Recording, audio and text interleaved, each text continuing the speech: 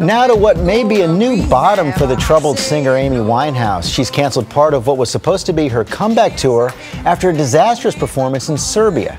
The five-time Grammy winner with so much talent was booed off the stage after stumbling through several songs. David Wright has the story.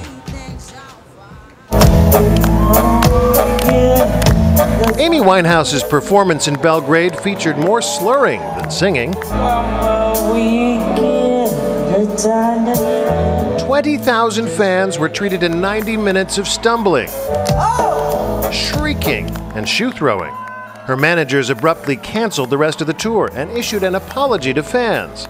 Despite feeling sure that she wanted to fulfill these commitments, they said she has agreed with management that she cannot perform to the best of her ability and will return home. And the Grammy goes to Amy Winehouse. The Beehive tattooed singer-songwriter won 5 Grammy Awards for her 2008 album Back to Black, but her career has been overshadowed by her struggle with addiction.